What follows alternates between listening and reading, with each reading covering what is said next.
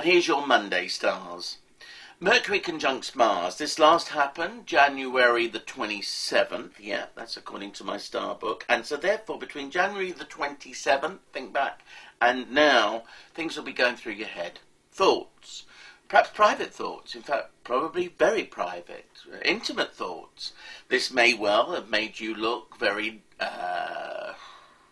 analyse. Look very logically at your sex life and those things that actually don't take too kindly to being analysed and pulled apart, but that's what you've done.